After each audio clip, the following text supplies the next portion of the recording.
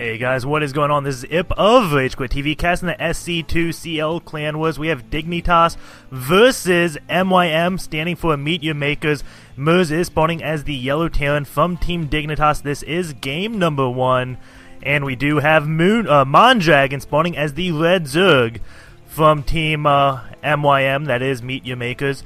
Mondragon does spawn in the 12 o'clock position of Shadow Temple, while Merz is spawning in the 9 o'clock. And this game was going on during the TSL, and apparently Merz cannot watch it. Was trying to get a nice cup of coffee, but apparently this does take priority. We do have Merz going to build that one supply depot. Doesn't wall off. His SCV wasn't quite here yet, so he decided, you know what, I should just get a supply depot. No fear, though, I have seen 10 players start not walling off, namely DDE. When he does this, he goes with a Leaper opener into some bunkers by the Zerg player's base and doesn't let them leave his base, leave their base and get to his base, so he doesn't need a wall. Then he'll expand when it is safe. We have that supply depot now just finishing. Gonna throw down a 12 racks, most likely. After the supply... Oh, whoa, what is Merz doing? Barrick's going down here. Maybe he's going to wall himself in at the bottom of the ramp. I saw this a long time ago back in beta. They made it a little bit harder to wall in. And I think that Barrick should be placed a little bit over here if he's planning on doing that, or up here and finish it off with a tech lab right here. Really not sure what Merz is doing. And one interesting thing about this, when you try to... oh, maybe he's just going to wall this area. Really no idea. Is doing a 2-axe attack, so, well... Doesn't really need a wall off since he's going to be putting a lot of pressure. Mondragon is getting his hatchery, but as I was saying, kind of interesting on this, how the Tan plays, the positions really do matter because, well, if you want to wall off up here, his tech lab fits nice and snug behind his wall. And if he's on another position, well, the tech lab would have to be part of his wall. So, kind of odd how positions do take effect on how Tan players will wall off. But we have Merz just like, no wall, let's just go this whole way, may get another barracks or a bunker, I'm not sure exactly what, and wall this whole area off, and that is pretty good actually. That leaves him to take 3 bases. As a Terran, you can safely expand towards your opponent. If you have a huge wall off here with barracks, factories, and whatnot, you can easily defend this with a few units. Come up here, start taking these rocks out and do a push down, and this is much like the push on Shakur's Plateau, except you're going into the natural instead of into the main. Can do a lot of damage. It's pretty hard for Zergs to defend. Most of the time they'll just swing around and try to attack the front of your base, but again, it is a walled off with big production facilities. We do have 3 Marines out, and there are 3 drones waiting to try to stop those SCVs from throwing down the bunkers. 1 SCV is going, 2 Marines are here, the 3rd one is joining, and they're going to try to deny Mondragon from killing off this SCV. It doesn't look like he will be able to. He is just getting a spine crawler back here. These Marines should start targeting the spine crawler, weaken it, but they're going straight for the drones, and he is going to get a few drone kills. It looks like he's already got 2. More Marines are coming. This looks actually pretty bad for Mondragon. Floating an Overlord here, but there are enough Lings where I don't believe the Marines will get a chance. They go by this middle patch, preventing the Lings from getting down, doing as much damage as possible. We have the bunker now complete. The spine crawler is just about complete. But Mondragon has enough Lings where he can hold this off fairly well. We do have 4 drones that have gone down. The worker count now is 13 drones to 18 SCVs. We have a command center going up, and an orbital command is out. Ling's trying to stop these Marines from attacking their spine crawler while it is burrowing, taking some hits. A lot of micro coming between Merz and Mondragon. And that was a rude... Don't know what that is. But we do have a spine crawler up from Mondragon. The SCV was coming up here. Mondragon did take it out before it got too much scouting, I believe. Maybe it did get up and see most of it was on its way back out when it got killed. Not 100% sure. We do have a few Marines just poking around. Link saying, no, you cannot attack my mineral line again. Another spine crawler going up, and actually it looks like he's just dealing damage to the hatchery. 2 more Marines are coming. And meanwhile, we do have both gases up for Merz. The second base is almost up. And Merz has a lot of Marines attacking this hatchery. Still not going to go down easily. Lots of Lings are out. They could possibly get this round soon. No speed on the way for Mondragon as he doesn't have gas. A lot of Lings now take out these Marines, and this bunker still has the 4, but these spine crawlers can outrange the bunker and deal quite a bit of damage. There we go. 1 is poking away. Merz is going to salvage that bunker, and the spine crawlers are just going to move up. Now we do have the first gas for Mondragon being built. And lots of Marines falling back, going to try to kind of complete this wall, make it less open for the Lings to run through, which will let the Marines do a lot more damage. We do have one Ling from Mondragon coming along. Still no speed as he doesn't have that 100 gas yet. He's at 34 out of 36 food while the Tan player is at 35 out of 46. The Ling is poking in, sees exactly what is going down. We have another barracks queued up to be built. And this orbital command is done, now lifting off, did throw down that one mule.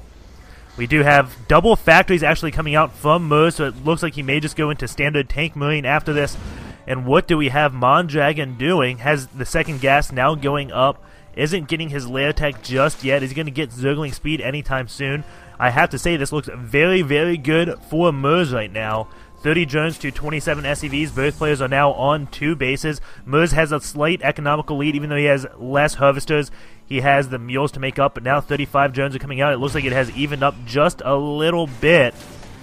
But Merz is way ahead on that tech path as he already has his factories out. No lair coming out. We don't have speed even done. We have speed just started along with a Baneling's Nest for Mondragon. Mondragon is floating off an overload here to see if these rocks are going down. As I mentioned earlier, it can be fairly tough to hold off the Tans if they go up and around.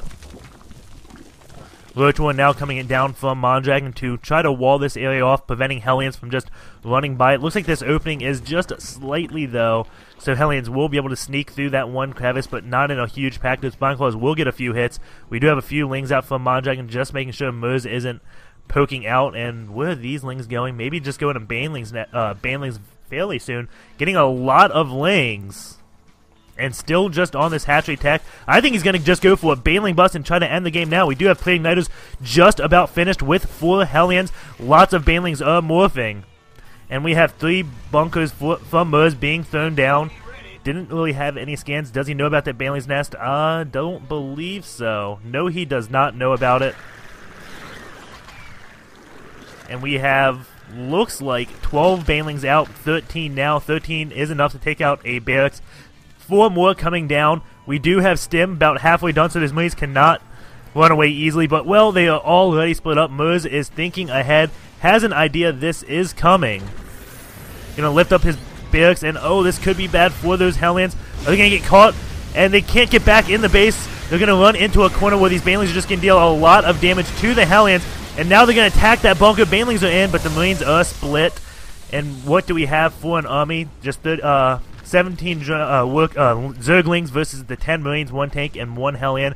I believe Merz can easily hold this off. We have this bunker burning to the ground. Those SCVs make it there just in time. 1 Hellion was actually left. The Zerglings do take it out. All the Marines do get out of the bunkers and try to stop these Lings from taking out the tech lab as that Stim is still researching. We do have 4 Banelings. Is this going to stop Stim? I don't know. This is going to be really close. Stim is on the way down. It has about 20 seconds left. Baneling's going and takes it out just in time. No Stim from Merz. That is actually a huge, huge setback. Going to stop those Marines from moving out, but Mondragon still doesn't have any layers building, so he's not going to be able to get that speed upgrade for those Banelings, so the Marines can kind of move out. Non-speed Marines are okay against non-speed Banelings. Or non-stemmed Marines, I guess I should say. Overlord coming out here for Vision. Mondragon may get the Roaches to attack these tanks, but maybe he's just going to go around. The scan is going down. What does it see?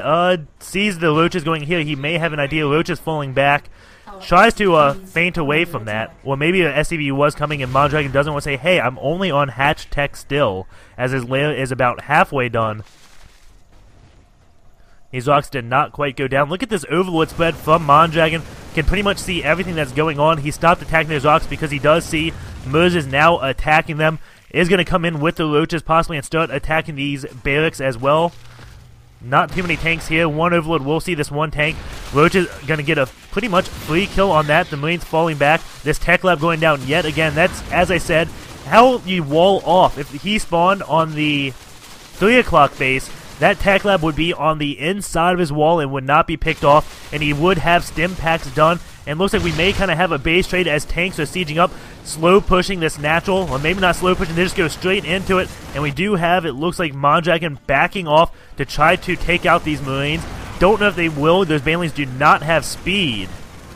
And those Marines, well, they don't have stim, but there are 4 tanks. Not sure if the Banelings will get there just in time.